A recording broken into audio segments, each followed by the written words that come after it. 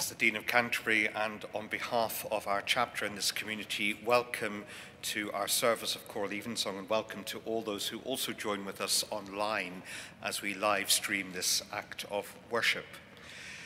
In our service this evening, as well as Evensong, we also have the joy and delight of having our bell ringers in our midst, and not just at the top of our tower, as it were, as we admit those who come to be part of that great company of ringers down the ages here in Canterbury. You're all most welcome, and friends and family who've come to join with you as well. And also later in this service, we have a short homily, and today that will be given by Martin Burrell, who is a retired priest in the diocese, worships here as part of the community, and is the bishop's honorary advisor for Romany, travellers and gypsies here in East Kent. And so we look forward to hearing Martin speak this evening. Our choir are away on their half-term holiday, and so it's been a great joy to welcome into our midst for the weekend our visiting choir. Welcome to the Damian Singers who lead us this evening.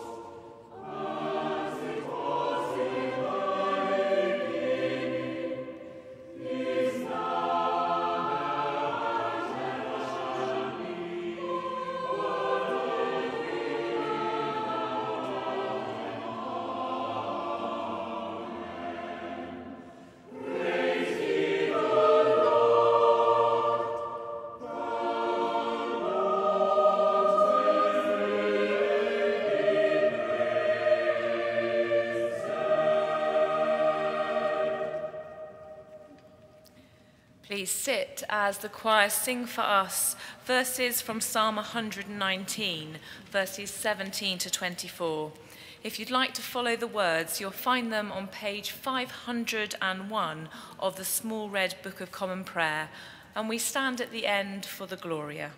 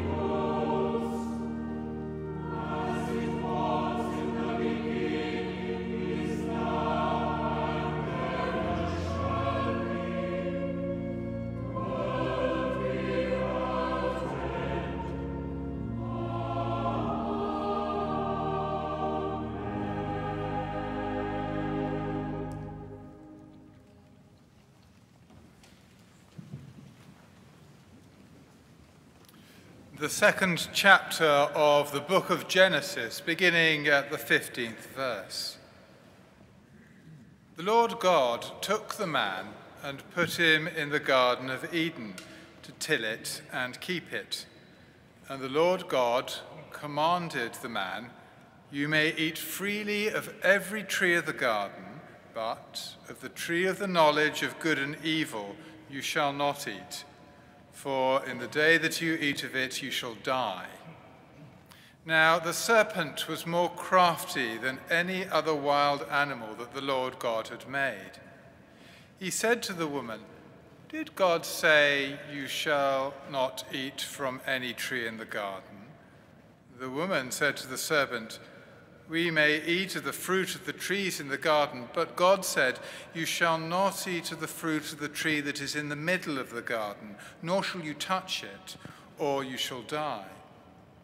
But the serpent said to the woman, "You will not die, for God knows that when you eat of it, your eyes will be opened, and you will be like God, knowing good and evil."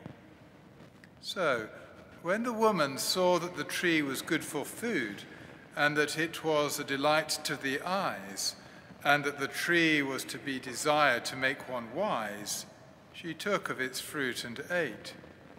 And she also gave some to her husband who was with her, and he ate. Then the eyes of both were opened, and they knew that they were naked. And they sewed fig leaves together to make loincloths for themselves. Here ends the first lesson.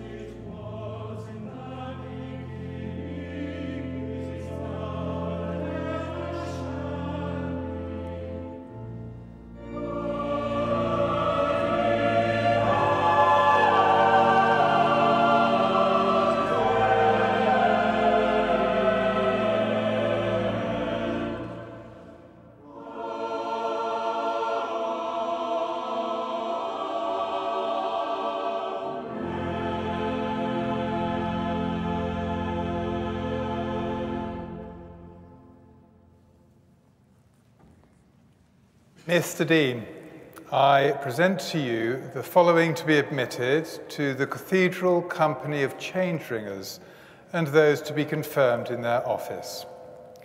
Jake Reed, to be admitted as a member of the company. For centuries, people have been summoned to worship God by the ringing of bells of this cathedral church. It is right that those who form the company of ringers should seek and receive God's blessing on their work. Will you, Jake, to be admitted to this company, devote your skill to the ringing of the bells of this church and thereby proclaim the good news of Christ to the world? By the help of God, I will.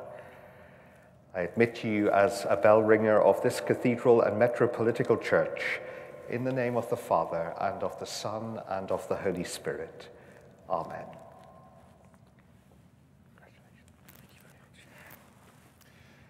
To be admitted in their office, Thomas Brett as Tower Captain, Catherine Hills as Vice Captain in absentia, Andrew Hills as Steeple Keeper, and Simon Lockwood as Secretary and Treasurer in absentia.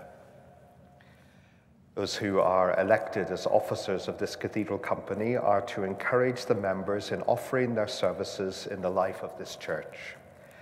The work of prayer and praise to which you call people is the work of God. Will you gladly take your part in it to his glory? By the help of God, we will.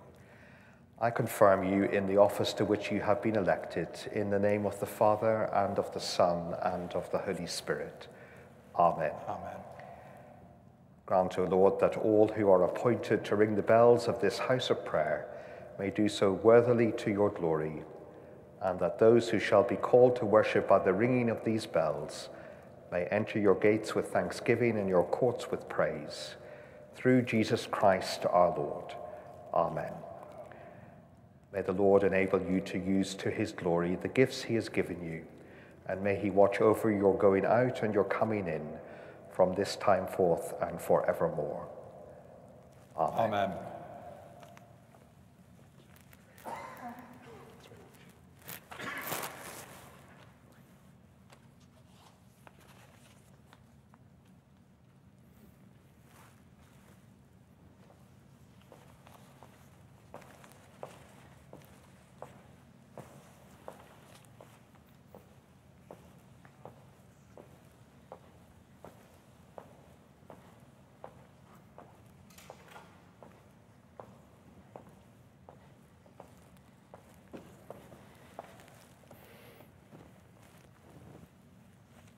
Please be seated.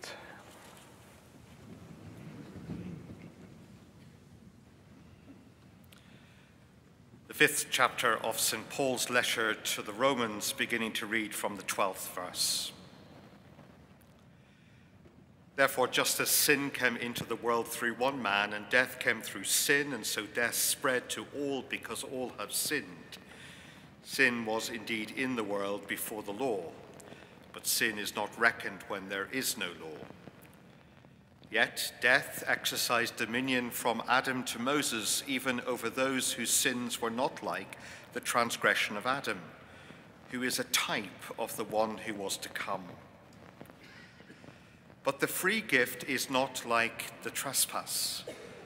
For if the many died through the one man's trespass, much more surely have the grace of God and the free gift in the grace of the one man, Jesus Christ, abounded for the many. And the free gift is not like the effect of the one man's sin. For the judgment following one trespass brought condemnation, but the free gift following many trespasses brings justification.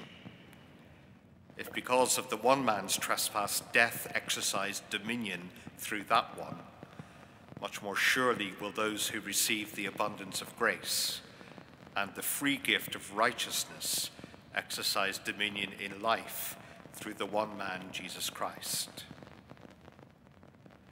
Therefore, just as one man's trespass led to condemnation for all, so one man's act of righteousness leads to justification and life for all. For just as by the one man's disobedience the many were made sinners, so by the one man's obedience the many will be made righteous. Here ends the New Testament reading.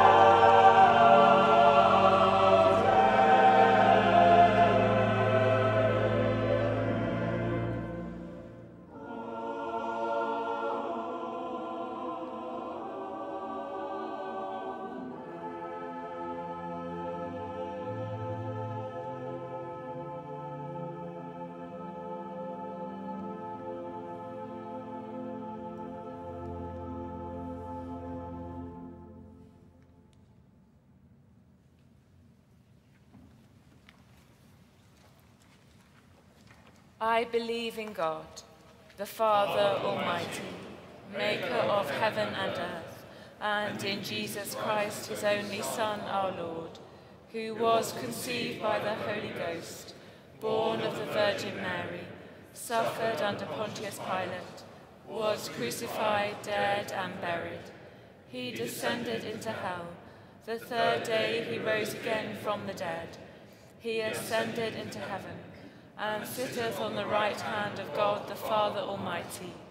From thence he shall come to judge the quick and the dead. I believe in the Holy Ghost, the Holy Catholic Church, the communion of saints, the forgiveness of sins, the resurrection of the body, and the life everlasting. Amen.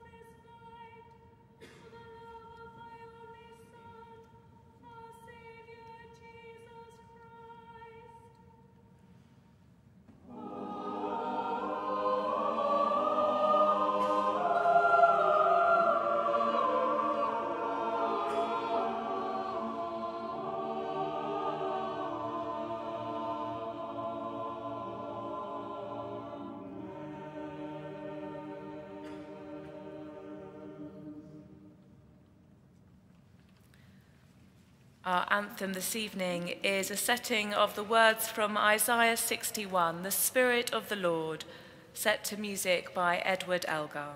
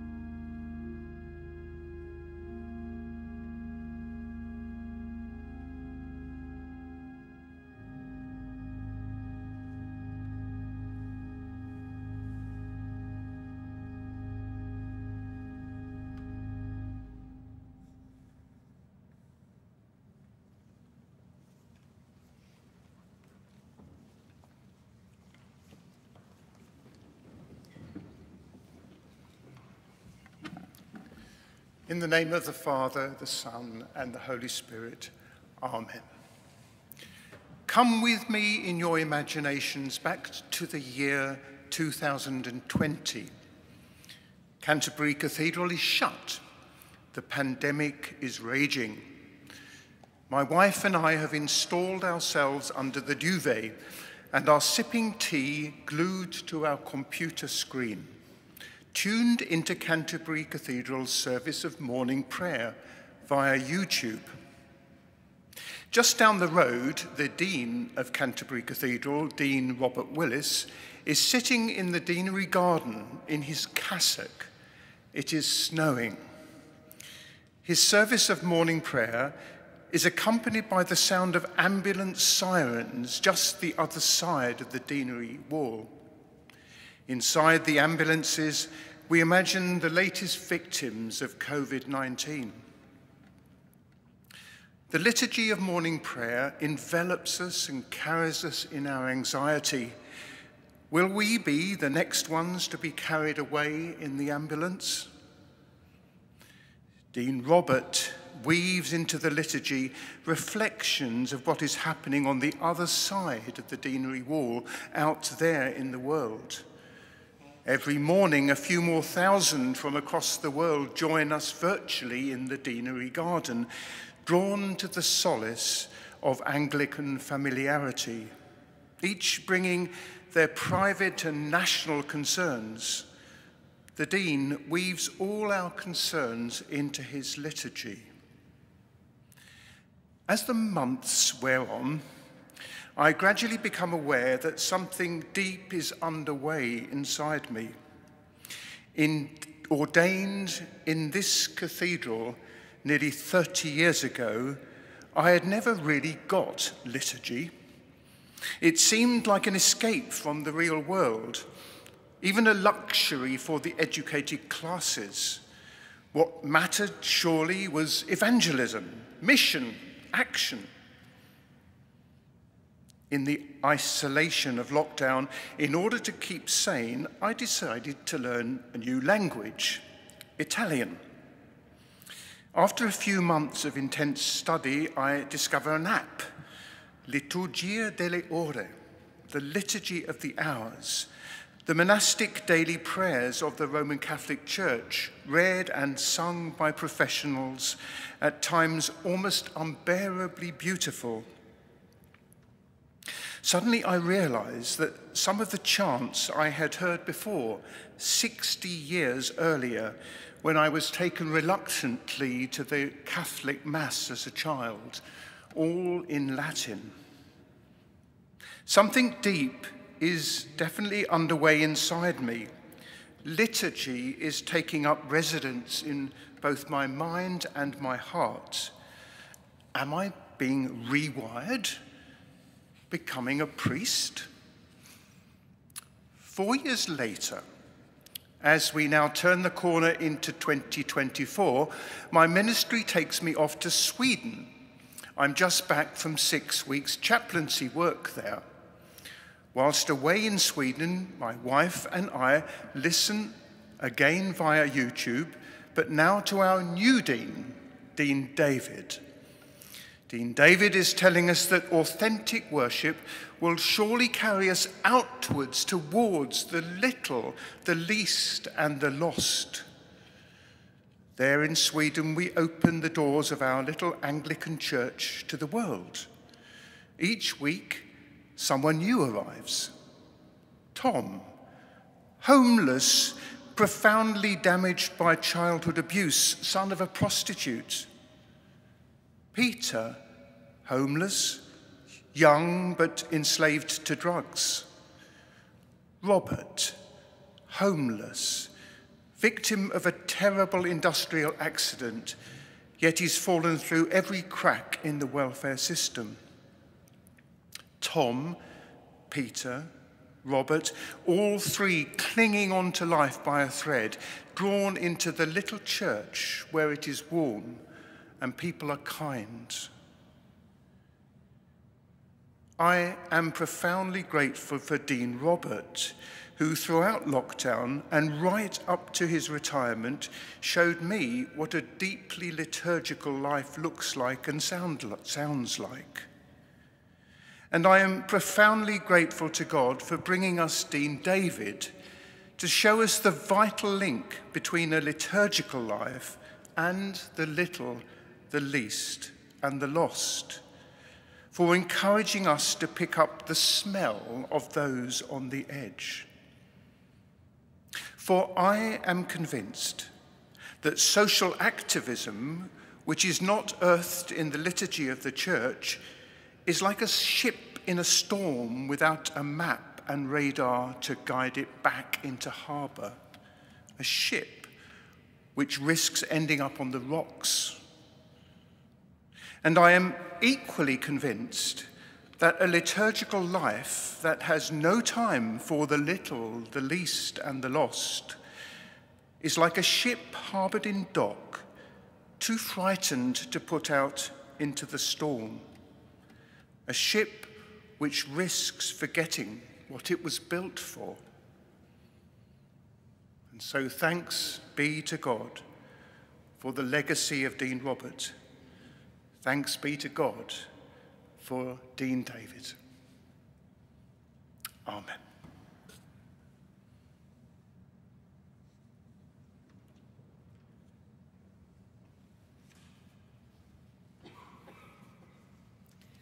Let us pray.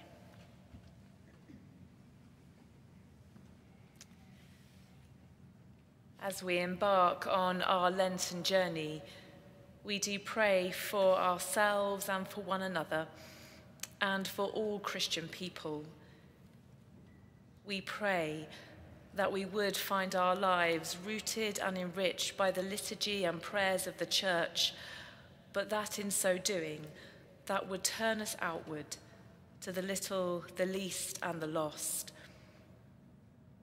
We pray that our outward religious rituals and expressions of worship might deeply transform us from within, and that we may together know more deeply of our own need of God's grace, and then express that to one another.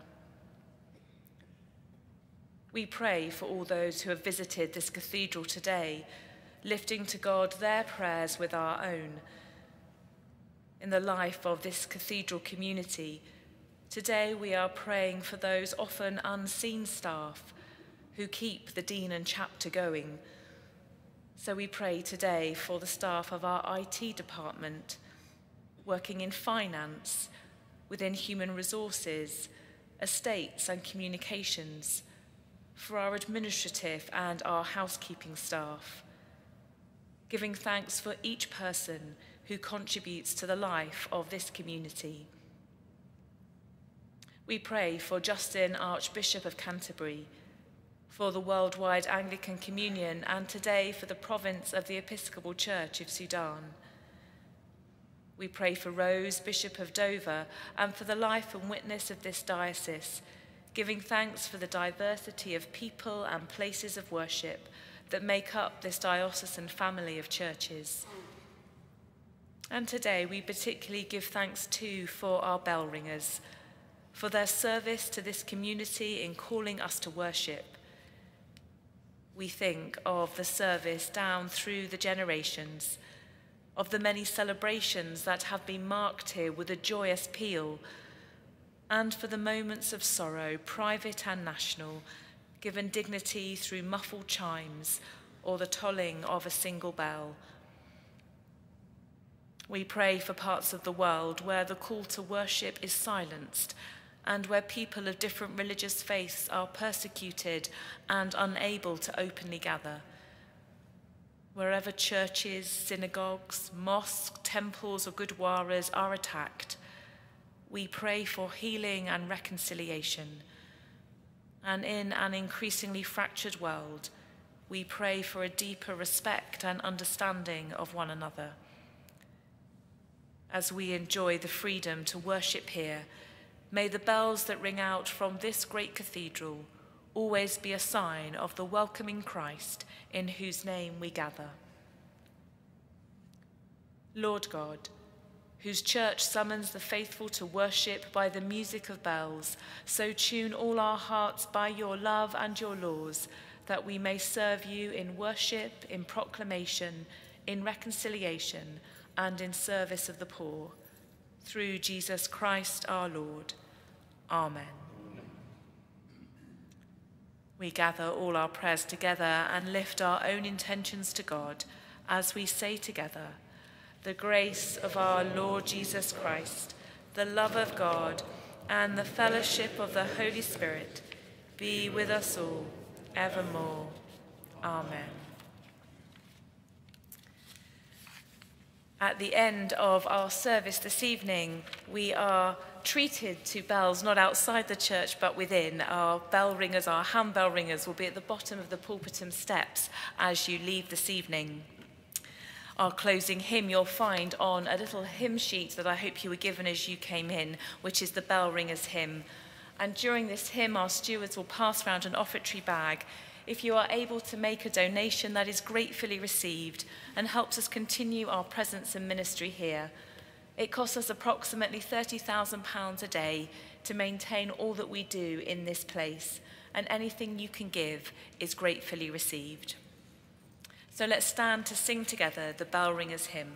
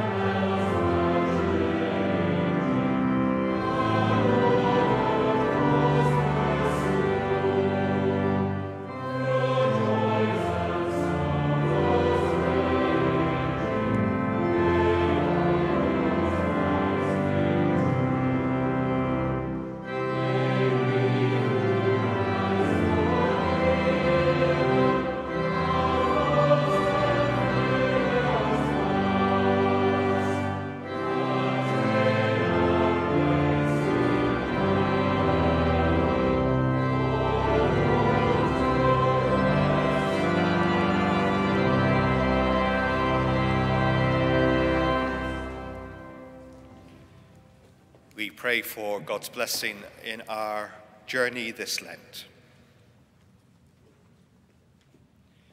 Christ give you grace to grow in holiness, to deny yourself, take up your cross and follow him. And the blessing of God Almighty, the Father, the Son, and the Holy Spirit be among you and remain with you always. Amen.